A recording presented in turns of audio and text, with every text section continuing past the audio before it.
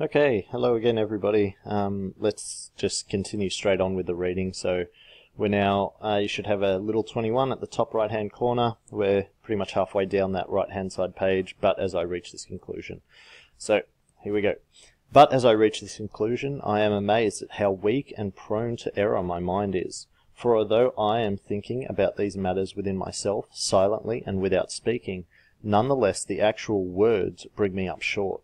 So essentially what it's saying here is this is very difficult to express.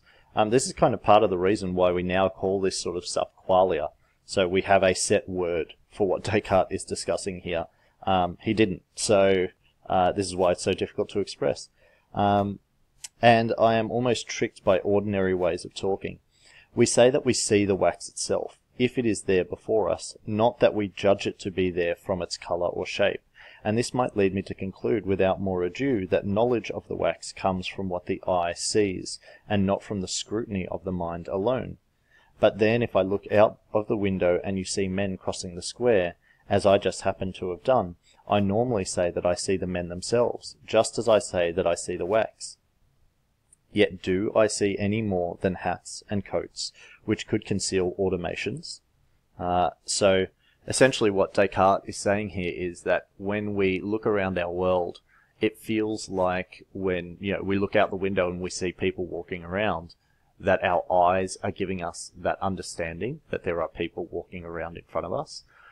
What he's pointing out is that all that your eyes see in this case are hats and coats. So imagine looking down on people. All you'd see is their hat and their coat. Your mind kind of fills in the gaps and reveals to you, or kind of knits together the picture, we might say, and presents it as people. So he's sort of saying we jump quickly to conclusions from our senses, but it's not actually our senses that tell us what's going on. It is our mind that knits together the picture. And he presents this as, I judge they are men. Now, the reason that judge is italicized is because judging someone is a thought. If you think of the properties of the mind that we talked about in the second section, well, judgment does not have, it's not a physical thing. It doesn't extend into the physical world. It doesn't have a smell or a taste. So it is something that exists in the mind. And so he's saying that we judge our external world. In other words, we create our external world through thinking about it. It's not our senses that show us these things. It's our mind and the judgments of that mind that actually puts everything together. And so something which I thought I was seeing with my eyes is in fact grasped solely by the faculty of judgment which is in my mind. However, one who wants to achieve knowledge above the ordinary level should feel ashamed at having taken ordinary ways of talking as a basis for doubt. So let us proceed and consider on which occasion my perceptions of nature of the wax was more perfect and evident. So what he's done now is he's come to the conclusion that he understands the wax through his mind, but that if the wax exists, let's assume that the wax really does exist, that it's not a dream or something like that, that some information is being gathered from his senses, if they are real, assuming that they are real, but that his understanding comes from mental scrutiny. What he's saying now, or what he's about to go into, is, well, which of these two is more trustworthy? The information coming from his senses or mental scrutiny? Pretty sure you can guess the conclusion he's going to come to from that. Was it when I first looked at it and believed I knew it by my external senses, or at least by what they call the common sense, that is, the power of imagination? Or is my knowledge more perfect now after more careful investigation of the nature of the wax, and of the means by which it is known? Any doubt of this issue would clearly be foolish, for what distinctness was there in my earlier perception? In other words, what clarity was there when he was thinking that his knowledge of the wax came from the senses? Remember, he pointed out that, well, every piece of sense data that we get about the wax changes. Its physical form changes, its smell, its taste, everything changes. So obviously we can't get much distinctness, much clarity from that. Was there anything in it which an animal could not possess? what he's pointing out here, remember this idea that we are beyond basic animals, we're rational animals, again something that came up in the earlier part. But what he's saying is that, well, does he perceive the wax beyond just what an animal would? And he feels like he does. He has this understanding of what it is. But when I distinguish the wax from its outward forms, that is, its physical part, take the clothes off it, as it were, Descartes getting a little bit kinky with the wax here, and consider it naked, then although my judgment may still contain errors, at least my perception now requires a human mind. So when we strip the wax down of all of its physical properties, what we are left with are some very basic concepts, and all of those basic concepts exist in the mind. They're no longer coming to us via any physical sense. Okay? So they now require the human mind. But what am I to say about this mind, or about myself? So far, remember, I am not admitting that there is anything else in me except a mind. Sorry, I should have precluded this paragraph a little bit. Descartes is going to start dipping his toe into suggesting that the physical world may exist again. And what we're going to see him present here is that he may exist in two ways. One way is absolutely certain. He exists as a mind.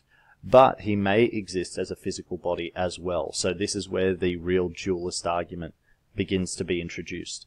What he's going to say is, well, which of these is better known? And his conclusion is going to be that he exists primarily as a mind. He better knows his mind than he knows his body.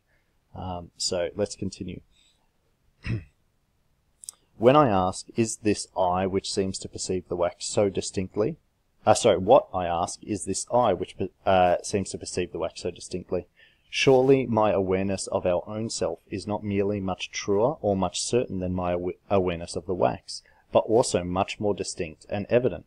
For if I judge that the wax exists from the fact that I see it, clearly this same fact entails much more evidently that I myself also exist. So essentially what he's saying is, if we work on the assumption that wax exists because we can see it, well, I see myself much more clearly than I see a ball of wax. And if you think about your understanding of your physical form, you understand your physical self better than any other physical form. So maybe it does exist.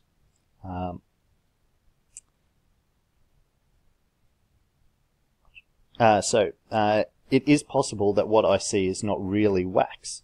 It is possible that I do not even have eyes with which to see anything. But when I see, or think I see, I am not here distinguishing the two. It is simply not possible that it is simply not possible that I who am now thinking am not something. Excuse me. So what he's pointing out here is, well, even if it's a dream, even if the wax doesn't exist, again, the fact that he is perceiving wax, the fact that he's thinking about it, means that there must be something that is thinking. Thought is an action. There must be an actor to perform that action. By the same token, if I judge that the wax exists from the fact that I touch it, the same result follows, namely, that I exist. If I judge that it exists from the fact that I imagine it, or for any other reason, exactly the same thing follows. And the result that I have grasped in this case of the wax may be applied to everything else located outside me. So he's now sort of jumping to allowing the existence of the entire physical world by saying that, well, if I can perceive it, it must be there. Maybe not in reality, it might not be true, but there must be something there. Even if it is just my mental scrutiny creating it, it must be there, even as an illusion. And the result that I've grasped in this case of the wax may be applied to everything located outside myself.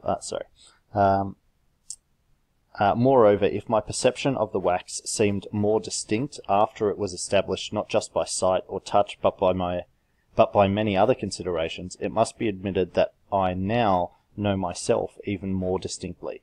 In other words, if he thought he knew wax, he must know himself with even greater certainty. This is because every consideration whatsoever which contributes to my perception of the wax, or of any other body, cannot but establish even more effectively the nature of my own mind. So essentially he's saying that, well, if I can know wax, I must be able to know my body. Again, remember, this is not our primary existence. We primarily exist as a mind, but that mind is creating a sensation of a body. This is like a secondary level of existence. But besides this, there is so much else in the mind itself which can serve to make my knowledge of it more distinct, that it scarcely seems worth going through the contributions made by considering bodily things. I see that without any effort I have now finally got back to where I wanted. I now know that even bodies are not strictly perceived by the senses or the faculty of imagination, but by the intellect alone, and that this perception derives not from their being touched or seen, but from their being understood. So key point here.